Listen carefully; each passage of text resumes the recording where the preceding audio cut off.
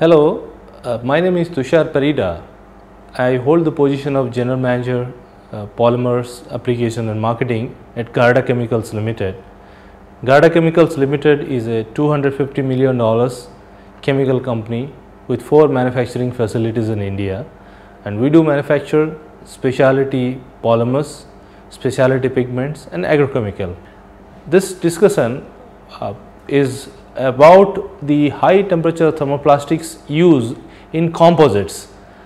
We have always known that thermoset plastics like epoxy resins, polyester resins are the ones which are used for composite applications, but thermoplastic composites are very new. Some companies do manufacture these in the world, and we do want to bring this information to the listeners of this talk, by which they will certainly benefit that how a thermoplastic composite can be made using the polymer ranges manufactured by Gharda Chemicals.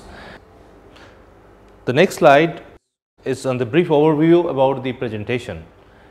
It's covered into 4 segments: introduction on the thermoplastic composites, then the next one will be thermoplastic composite process technology, Gharda's high performance polymers that we manufacture and their applications.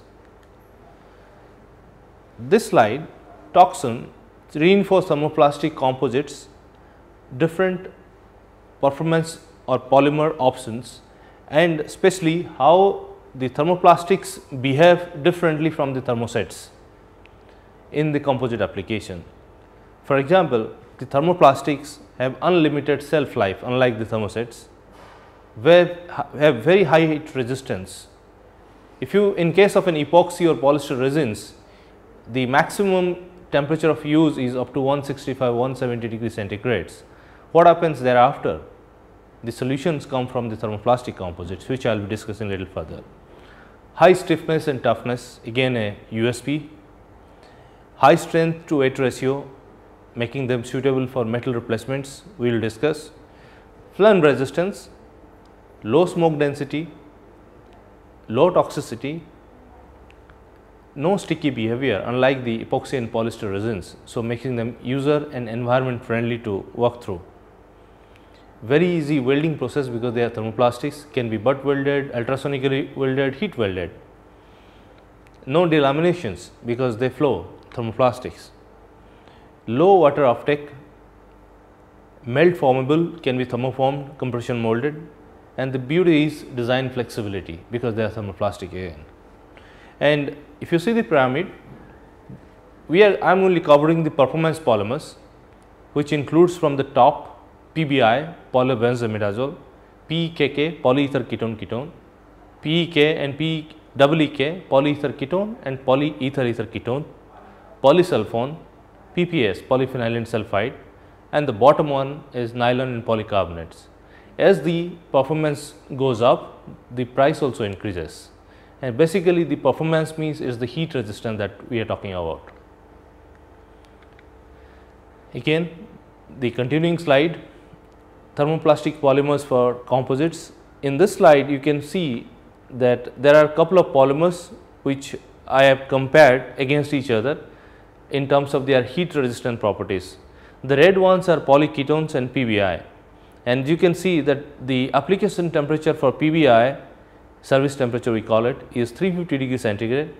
For polyether ketone ketone is 300, for polyether ketone is 280, polyether sulfone is 180, and followed by PPS again 180, nylon 12 100 and nylon 6 120. So basically the red ones are the polymers which I am going to talk to in detail, and that is the area that we focus in developing thermoplastic composites.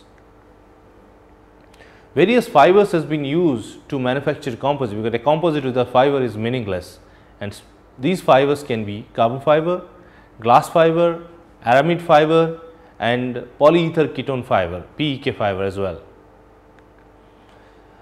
This slide details the thermoplastics versus thermoset, composites and metals as well. As you can see in the table which is shown here, the performance of PEK, 30% carbon fiber reinforced PEK, polyether ketone, the strength and specific strength, modulus and specific modulus are the highest among the group. In fact, the specific strength of PEK 30% carbon fiber reinforced is 293 megapascals, which is more than cast iron, steel and even aluminum. So, this makes the product absolutely suitable for metal replacement applications, because they are even better than metal in their strength to weight ratio. So, the bottom of the slide says that specific strength is strength to weight ratio, and specific strength of 30% carbon fiber reinforced PEEK is much higher than aluminum and steel, which is a great finding. This slide speaks on the different type of composites that are manufactured today in the world: short fiber reinforced, long fiber reinforced and continuous fiber composites. The short fiber reinforced composites are the very common composites that we manufacture today by extrusion compounding. The input fiber length is around 2 to 4 millimeters, which when passed through a twin screw compounder for compounding by melt extrusion process is chopped down to as small as 0.4 mm. So, the performance of short fiber is lower than the long fiber versus the continuous fiber. In case of a long fiber composites, the input fiber length can be 1 inch, is quite long, and after it passes through the pultrusion equipment and chopped off, the resulting fiber length can be 4 to 6 mm, is almost similar to the input fiber length of the short fiber composites. In case of a continuous fiber composites, of course, there is no limitation to length, hence the performance is the best. The next one compares the performance of various type of reinforcements composites for example, the short fiber, the long fiber, the continuous fibers and also the continuous fiber thermosets. The clear outcome of this presentation, or clear understanding from this presentation, is the CFRT, which is continuous fiber reinforced thermoplastics, has highest mechanical performance compared to LFT, long fiber thermoplastics, and short fiber thermoplastic composites. Compared to thermosets composites, the CFRT provides even higher impact strength. So, basically the topic of the day or the innovation of the day or what the world is moving towards is continuous fiber reinforced thermoplastic composites, CFRTs. With that background on the composite technology, introduction to composites, I am going to make you all work through the polymers that are manufactured by Gharda chemicals in India, and which are just not polymers, but they are all ultra performance specialty polymers. We manufacture today 3 polymers: PEK, polyether ketone, PKK, polyether ketone ketone, and PBI, polybenzimidazoles. So, these 3 polymers are all high performance in nature, and we manufactured all of these polymers in our India facilities with keeping the cost in a way that it can be used by someone to replace metals easily. Giving a brief background of our company, we are not new to this advanced polymer manufacturing. We have been manufacturing advanced polymers since old 1998 days.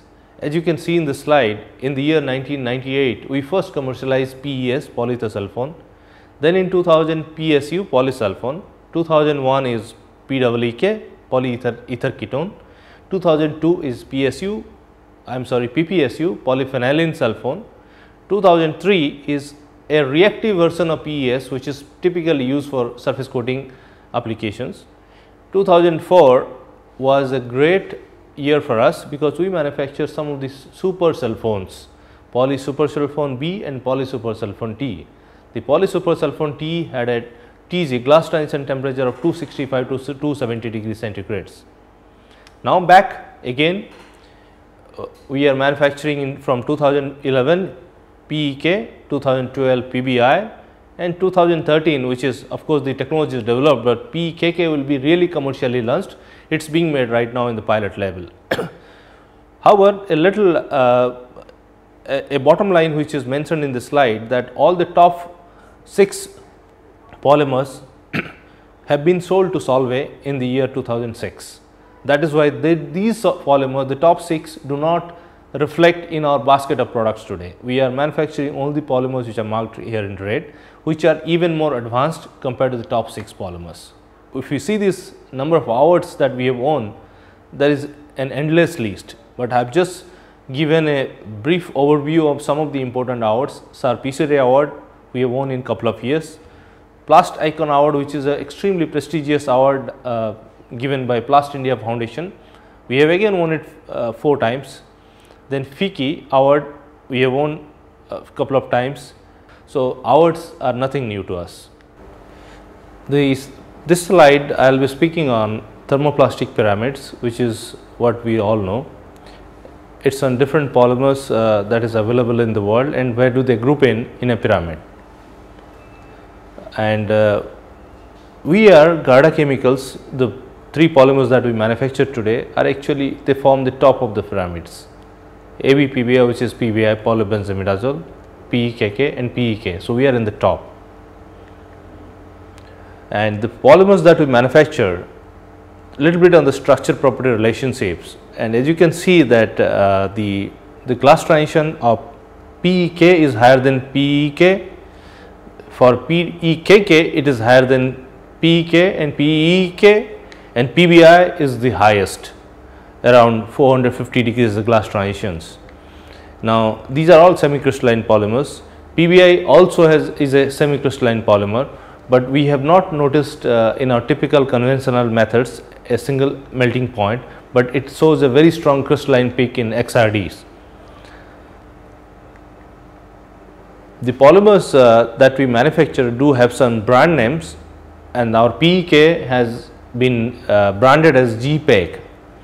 Our PEK surface coating, we do make a surface coating of PEK, it is called as G-coat. PEKK is branded as GAPEC, and PBI is branded as Gazole. So, these are all registered trademarked brand names which will be selling in the market. We are selling and will be selling in the market. What are the advantages of the PEK polymers? Specifically, very high heat resistant, retention of mechanical properties at elevated temperatures, excellent chemical resistance, outstanding resistance to hydrolysis, radiation resistant properties, one of the best in terms of radiation resistance, and very competitive pricing. Various grades we make, as you can see this, powders, granules, and we also make some thermal conductive grades and carbon nanotube filled grades. And the below 2 are surface coating, G-coat 500 and G-coat 600. 500 is liquid dispersants, surface coating of PEK, and 600 is powder, electrostatic powder surface coating of PEK. The next few slides will be actually showing where does the PEK stands in terms of PEK and PEKK in terms of their performance property compared to other polymers. As you can see that PEK and PEKK that we manufacture actually form the top segment, has the highest tensile strength among all other performance polymers. The polymers that we have listed, PA46, polyamide 46, PPA, polythylamides, and linear PPS are all performance polymers. There is no commodity polymers here. But within the group, these 2 polymers, PEK and PEKK, stand out with the highest properties at room temperatures. Same here, at 200 degrees centigrade, the tensile strength of PEK is the highest among the group, and PEKK is follows. So, basically the strength properties are retained at high temperatures. The other beauty of these polymers is the low temperature properties, because in many cold countries the fluctuations from low to higher is required. So, the properties sometime in an application the temperatures can go down to -50, -60. In these applications again the PEK and PEKK, even PEK, they excel with up to -100 degree centigrade temperature resistant properties on the bottom side of it. This means that they retain their mechanical properties at these temperatures. We have also measured the mechanical strength of our PEK and their carbon and glass fiber composites at various temperatures, and as you can see here, in this place at 250 degrees centigrade, the virgin material, which is the blue color, retains a strength which is around 50 megapascals, a little more less than that, which is good as the room temperature strength of polycarbonate or some other engineering polymer, nylons, and the carbon fiber and glass even higher strength. So, this means they are real high temperature plastics. This is a storage modulus versus temperature curve, and it is a designer's curve. We call it also as a designer's curve, because any design engineer would need this curve if he is thinking of metal replacement applications. And here we see the storage modulus versus temperature, and this storage modulus is dropping at say around 150 degrees centigrade, and then it falls down, but still it retains good amount of modulus at around 250 to 760 degrees centigrade. That is the reason why these polymers can be used even up to 280 degrees centigrades in any applications. If you reinforce them with glass and carbon, these storage modulus values go much higher, and that is why again for real structural engineering applications we would recommend glass and carbon fiber reinforced thermoplastic PEK composites for load bearing applications. Okay. This slide speaks of PEK composite preparation. So, how are these composites manufactured? These composites are manufactured by two methods: extrusion compounding followed by injection molding and compression molding. This means that the polymers along with the reinforcement glass and carbon fibers or other fillers and additives are mixed together and fed into a twin screw extruder. It is compounded into granules pellets.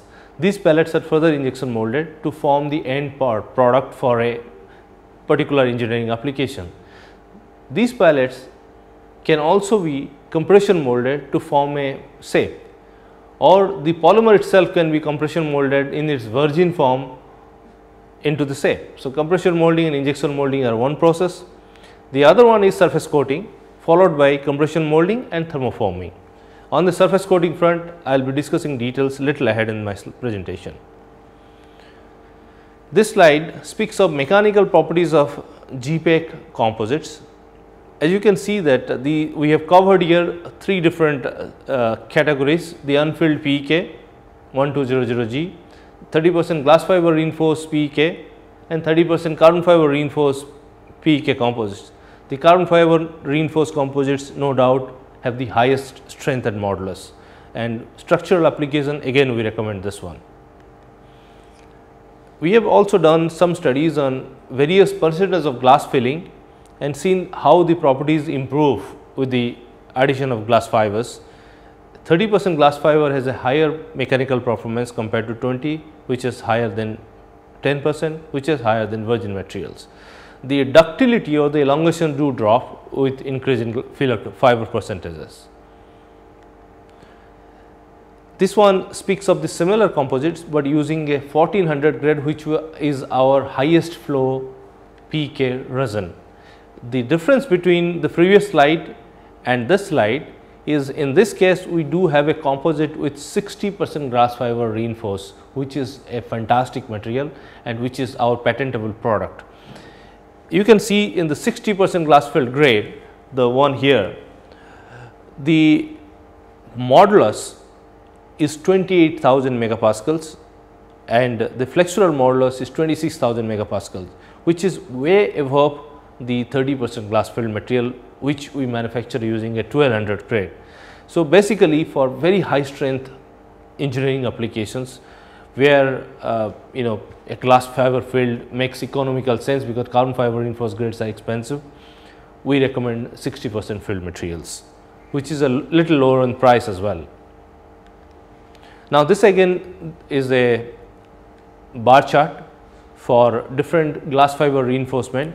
Here again the 60% glass fiber reinforced material has very high flexural modulus compared to the 30% glass fibers, 20% and 10% glass fibers.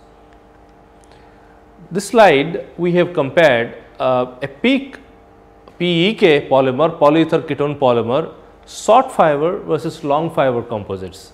In my previous one of the slides, I have detailed that what is a short fiber composite, what is a long fiber composite. Just to recapitulate, short fiber composites are manufactured by twin screw extrusion compounding using a fiber of 4 to 5 mm in length, and after compounding the fiber length which retains in the composite is around 0.4 millimeters. In a long fiber composite, it is manufactured by mostly pultrusion methods and then chopped off. Here the fibers can be around 1 foot of length, which is further chopped in the process to manufacture composites having at least 6 mm length in the end product. So, this means 6 mm to maybe 1 inch length of the end product. This makes it one of the highest reasons why the long fiber reinforced thermoplastics give better performance compared to short fiber reinforced thermoplastics. And one major difference is the I-joint impact strength. It is almost 2 times is that of the short fiber reinforced thermoplastics. So, I-joint impact strength of long fiber reinforced thermoplastics is twice as that of short fiber reinforced thermoplastics, and that makes this product a unique material. Polyether coatings for continuous fiber composites. This is something which I have briefly told in my previous slides, that the method of manufacturing PEK composites also involves surface coating methods. So, here I will say how it is. What are the advantages of surface coating? It gives you excellent chemical resistance, heat resistance, higher surface hardness, abrasion resistance, low moisture absorption, hydrolysis resistance. Everything good property of PEK is obtained also using surface coatings. We have 3 grades: G Coat 500 which is a liquid dispersion, G Coat 501 is a liquid dispersion with PTFE added, and G Coat 600 which is a fine powder which is used for electrostatic powder coatings. Now, this is the brief process. Here you can see that the fiber racks, creel or racks, here the glass or carbon fiber is brought in to a chamber which can be either fluidized bed for powder coating or a liquid emulsion chamber just to impregnate the fibers. The next step is the fibers, after being coated either by the liquid dispersion or by a fluidized bed, by powder coating methods, the impregnated fibers get inside a heating oven where the water or any solvents flash off and the PEK polymer melts and fuses into the fibers matrix, forming a extremely well fused or covered fibers with the polymer matrix coming out. These fibers, continuous fibers, these are all continuous fibers. These continuous fibers are further pressed in 2 pressing rollers which are heated rollers to form a tape. This tape is then taken to a take-off system. This is a concept, the machines can be any type. This is a concept how it is made, and this is the, ladies and gentlemen, this is the way how majority of the thermoplastic composites using high performance polymers are going to be designed, developed, or are being done, designed and developed today in the world, and this is the next generation materials. After those, as I showed you, after these the fibers are taken off in roller systems, the next step is thermoforming. These fibers are cut into small lengths or desired lengths and then are thermoformed into a desired shape at the thermoforming temperature of the polymer. For PEK it is around 400 degrees centigrade. The resultant product is a thermoplastic composites which has a higher heat resistant compared to epoxy or polyester composites. Ladies and gentlemen, this polymer is called polyether ketone, again one of the fantastic polymers that Gharda Chemical manufactures. And this is, we are manufacturing using a very novel process. Only 2 monomers used, giving very high temperature resistance. The melting point is around 390 degrees centigrade. The TZ is around 170 degrees centigrade. Very high continuous use temperatures up to 300 degrees centigrade.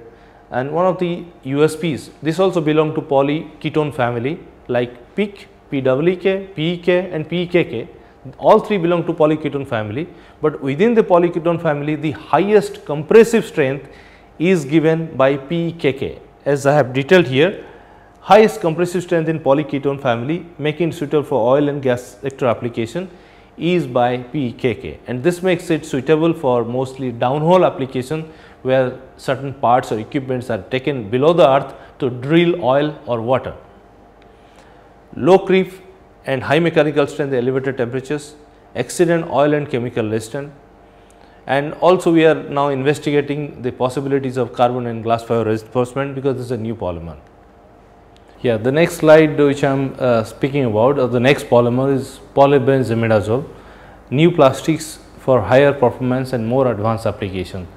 Polybenzimidazole has been there in the industry, but only a few companies or maybe one or two companies in the world manufacture it, and this is indeed the highest temperature resistant plastics of the world, not necessarily thermoplastic. The PBI, we call it, the short form is PBI, polybenzimidazole.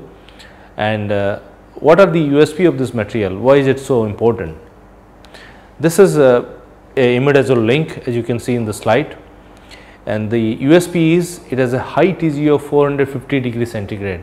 No other polymer systems has a TG like PBI, 450 degrees centigrade. This is indeed very high TG. And the other beauty of this product is very high service temperatures up to 350 degrees centigrade, and that too under load. So again a big USP. Short term temperatures can be as high as 425 degrees centigrade. Non-flammable, absolutely non-flammable, low creep, high surface hardness close to metals, and excellent wear and abrasion properties. Extraordinary compressive strength of 400 megapascals. The polyketones in comparison, the PEKK, which is known to have the highest compressive strength in polyketone family, has a compressive strength of 130 megapascals. In comparison, PBI has a compressive strength of 400 megapascals. This compressive strength is directly related to pressure resistant applications, making this polymer absolutely the choice for under the earth application where the pressures are very high. Now this is a typical, again, the storage modulus versus temperature curve, which is again the designer curve always I speak of it, this curves as the designer curve. And here you can see that up to say 400 degrees centigrade, the modulus drops very little. It still retains around 800 megapascals. 800 megapascal is not a small number, it is a good amount of number for engineering design application. So a designer can design a plastic component up to 400 degrees centigrade using this material, because it has the load bearing capabilities up to 400 degrees centigrade. This also shows a TG of 458 degrees centigrade. So it varies from 450 to 458, 59 degrees centigrade. So the high TG material, high modulus material, a designer choice for metal replacement. We also make a blend of PEK and PBI, which is the series is Gazole 6200. The previous one is Gazole 5200. This is 6200. Now this being a blend of PEK and PBI, this has a thermoplastic nature. It is processable. The other one, the 5000 series, is not melt processable, that is only sintered. It can be formed by high pressure, high temperature sintering into a shape, whereas 6000 series is a thermoplastic material like any other thermoplastic high performance materials, can be injection molded, extruded and compounded. This again has a good amount of modulus up to say 300 degrees centigrade. It retains around 270 degree megapascals, making it suitable up to 300 degrees as a material of choice. This slide compares the Gazole 6200 with PEK, polyether ketone hours, and the Silazole TU60 is a similar PIC PBI blend from PBI Performance Materials US. The brand is Silazole, our brand is Gazole. We infer two things here. One is the PEK has a modulus up to say 270 degrees, it has retains some amount of modulus. The gazole GPEC 1200G has a modulus of around say 200 megapascal, 250 rather, up to 280 degrees centigrade, whereas the gazole, which is a PEK PBI alloy, has twice the modulus at 280 degrees centigrade, say 300 degrees centigrade. It has a modulus close to around 600 to 700 megapascals. This means that this material up to 300 degrees centigrade, a PEK PBI blend of 6000 series is a material of choice compared to PEK alone. Again, these curves are designer curves, where they depend on this information for designing an application. So, what are these PEK PBI alloys? What are the USPs of these materials? They are melt processable, as I told you. They have high temperature resistance under mechanical performance and loading up to 300 degrees centigrade. And one of the beauty of this product is very low coefficient of thermal expansion, similar to metals, some of the metals, making them ideal material for metal replacement application where very tight tolerances are required. Example, the piston rings. They do have very low shrinkage as well, or the differential shrinkages between along and across the flow is also very low for these materials. The coefficient of friction is again low for these PEK PBI alloys compared to PEK alone, and wear resistance is very good. So, these are the advantages of these materials. Applications can be in petrochemicals and industrial, different things, and even gas handling, glass bottle making or glass handling equipments. The application of 5000 series is in semicon, some of the applications, petrochemical, industrial, aerospace, ion exchange membranes and fibers. These below two applications, the last one specifically, fibers for fire protection fabrics, this is a composite application for PBI. PBI fibers can be wet spinned and can be used for varieties of applications, and we will be possibly reverting back after a few months with a detailed discussion of PBI in one of these webinars again. And what all grades we have with PBI? We have the 5000 series, which is the sintered product of PBI, pure PBI. We have low viscosity and high viscosity grades. Again, we have 6000 series, which you have the unfilled grades in powder form and granule form, and we also have the 30% glass fiber, carbon fiber and lubricated grades for these materials. This table compares the mechanical properties and physical and mechanical properties of unfilled PEK PBI alloy along with the 30% glass fiber, 30% carbon fiber and the lubricated grades. And you can go through these tables in the presentation, which will be which is available to you.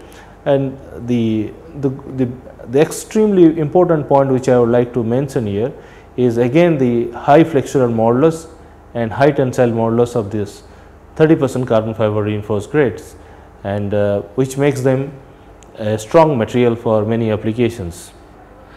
This is a very important slide because it speaks of the tribological performance of PBI alloys, which is PEK PBI alloys versus PEK alone. Now, as we can see here, this slide has few datas, load that is used to measure the wear, specific wear rate, coefficient of friction and PV. The load is the input and these are the outputs. What we can see here, that up to 150 Newton of load, I will put it otherwise, that PEK as a polymer can withstand only up to 150 Newton of load, and beyond that it is gone. Wear performance is over. So, the material is finished in terms of either breaking or melting off or chipping off, the material is gone. So, the maximum wear performance of PEK under load, this is again virgin PEK, is up to 150 Newton of load, and the limiting PV is only 4.66 megapascals. This is a very limiting PV for any thermoplastic composite is very important, because that decides how strong is your product for wear resistant applications. Whereas with the PBI alloy, this is a PEC PBI alloy, it has gone up to 700 newtons of load, for almost 5 times that of PEC. And that is the beauty of this PBI alloy. The wear performance of PBI alloy is much superior to PEK. It may be wear, it may be specific wear rate, it may be coefficient of friction, which is again low, or the PV limits, which is PV limit for PBI alloy is 21.7 megapascals, which is much above the PEK. So it is a strong product which resists very high wear and under loading. This slide speaks of the thermal expansion of PBI alloys and its composites versus PEK alone. And as you can see here, the thermal expansion of PBI unfilled alloy 6200Z is similar to PEK at room temperature, but at 300 degrees it is almost half of that of PEK. So this means that the expansion contraction of PBI alloys is much lesser compared to PEK, making them a suitable material for many designing application which possibly involve some moving parts or tight contact tolerance parts. Now this slide again details the shrinkage, mold shrinkage of PEK versus the PBI alloys. Again the unfilled PEK, unfilled PBI alloy, 30% glass filled PEK, 30% glass filled PBI alloy, 30% carbon fiber reinforced PEK, 30% carbon fiber reinforced PBI alloy, and lubricated grades. In all of these forms, one common thing, two things we find: the shrinkage itself for the PBI alloy is lesser compared to PEK, the mold shrinkage. But the most important thing is the differential shrinkage, that is the difference between along the across the flow is much lower for the PBI alloys versus a equivalent PEK alloy, PEK grade. Example, we can take the glass filled grade, it is a 0.3% along the flow and 1% across the flow. The similar glass filled grade is 0.2% along the flow and only 0.58% across the flow. So the difference is lesser. This means the warpage is nothing but the differential shrinkage is much lesser for the PBI alloys. This again makes this product PBI alloys a material of choice for composites in high end metal replacement application by the design engineers. Okay, so I have covered a lot of my presentation on the previous parts, on the introduction to composites, the little overview on the technicalities, the polymers manufactured by Gharda chemicals, PEC, PEK and PBI. The next slide will be speaking on the application of high temperature polymers that is manufactured by Gharda chemicals, and an overview of what all areas that we can cover is in the next slide. Offshore, industrial, aerospace and defense, infrastructure and construction, medical, consumer, recreational, transportation, energy production and storage. So all these areas are the segments where we are looking for application, or we are developing applications, or we have commercialized applications. So next slides will be showing some application photographs where their use and little about the product. PEK and PKK application, and these polymers are most suited for offshore application because of their low water absorption properties, extremely good oil and chemical resistance, high temperature resistance and high strength at elevated temperatures.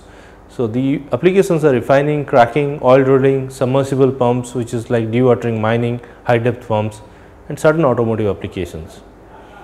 Some of the offshore applications are listed as valve plates, valve rings, seals from 30% carbon fiber and 30% glass fiber reinforced PEK and PKK grades. And PKK of course supersedes PEK due to its higher TZ and temperature resistance. High strength and temperature resistance are the USP of all these polymers in these applications. The next one is piston rings and bushings. Piston rings are one of the biggest growing segments for high-end materials applications, because for different end use the requirements vary, and there are areas where the high temperature resistant under very high loading is critical with very good dimensional stabilities. So, some of the applications are PK and PKK in piston rings.